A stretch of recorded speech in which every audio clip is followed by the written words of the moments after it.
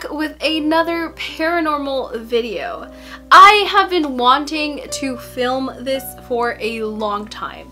Ever since I first heard of the Reddit app and read this story, it was definitely something that I wanted to share with you guys because I'm not the type of person that gets scared easily, but this story like really gave me the heebie-jeebies. So I wanted to go ahead and share it with you, and we're finally here. Before I go ahead and share that story with you, please go ahead and don't be shy. Hit that subscribe button and turn on that notification bell so you can be notified when I post. I do a little bit of beauty, a little bit of books, a little bit of challenges, and a whole lot of the paranormal. So without further ado, let me go ahead and introduce you to this really creepy story that went viral on Reddit mostly. The story is called, "I Took a Job as a Night Guard. I Shouldn't Have." When I first saw the ad, I didn't think twice.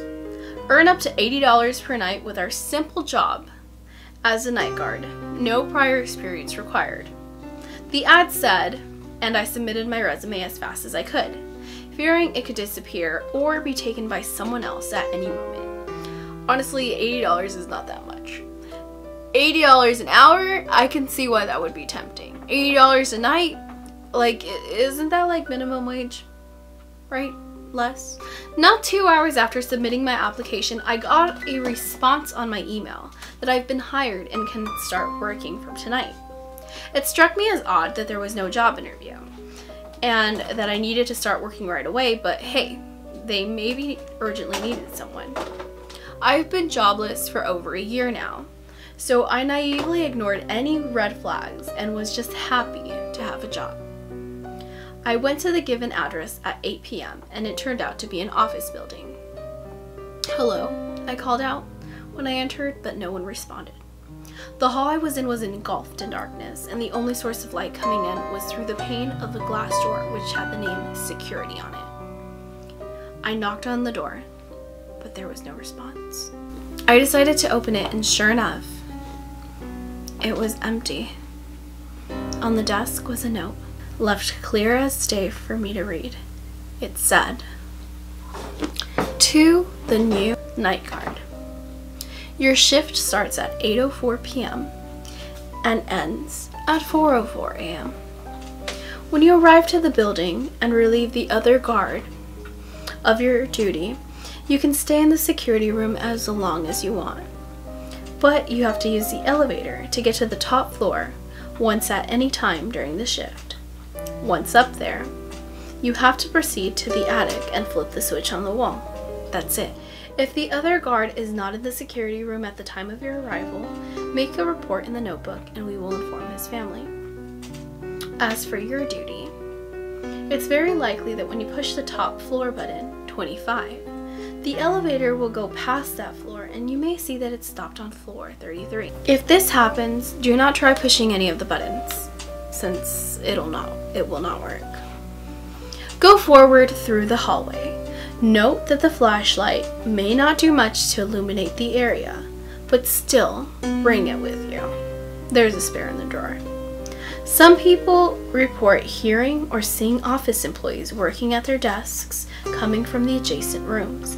You may see them doing something like typing on a computer which isn't turned on, or typing one word over and over on the screen.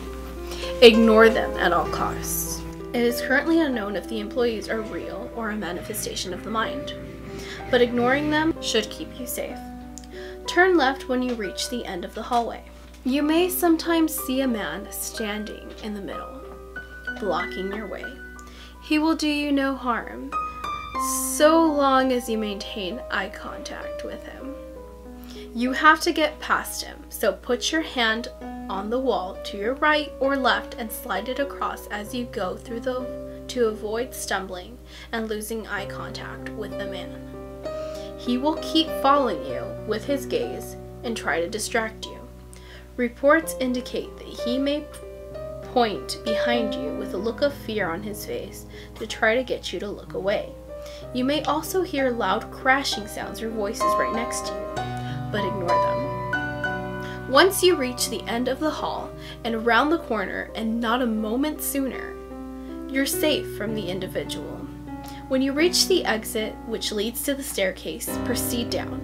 Make sure that you know what floor you're on, and if any of the floors start repeating on your way down, immediately go back up to floor 33 and then start descending again. If you see any of the other stair doors open, proceed carefully, especially focusing on the ceiling or underside of the stairs. You may start to hear footsteps coinciding with your own behind you. Don't stop to listen and don't turn around. Just proceed as you normally would. If you feel that the footsteps are getting closer, go faster, but try not to arouse suspicion. If you hear a high-pitched scream coming from above, it usually sounds like a mountain lion. Run down to floor 25 as fast as you can and pray that you are faster than that thing chasing you. If you are forced to continue going down despite the floors repeating, enter the closest floor. You will find yourself back in the hallway of floor 33. Simply repeat the steps from before. Once you reach floor 25, you are in the clear. First, call the elevator and jam the door to keep it open. Press the floor 1 button and go back to the switch. After flipping the switch, the lights will go out. At this point, you will start to hear screams all around you, similarly to the one described before. Run to the elevator as fast as you can and enter it while unjamming the door. If you did everything right, you should have at least 5 extra seconds to close the elevator before the entities of the building reach you. You should be back on the first floor of the security room once the elevator stops. You may spend the rest of your shift however you desire, so long as you don't leave the property between the 8:04 p.m. and 4:04 a.m. Note that leaving the building at any given moment between the mentioned times will put you back on floor 33. Also note that not flipping the switch before 4:04 a.m. will result you in not being able to leave the building.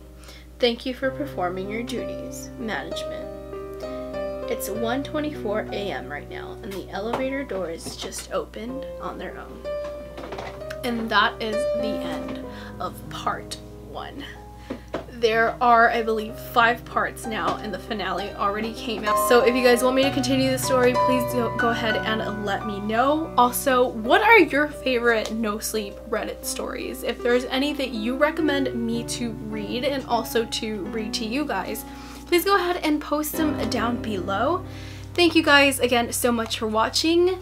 Again, if you haven't yet, please go ahead and hit the subscribe button and turn on the notification button. And you guys, yes, in case you haven't noticed, we are officially a paranormal channel. Ah!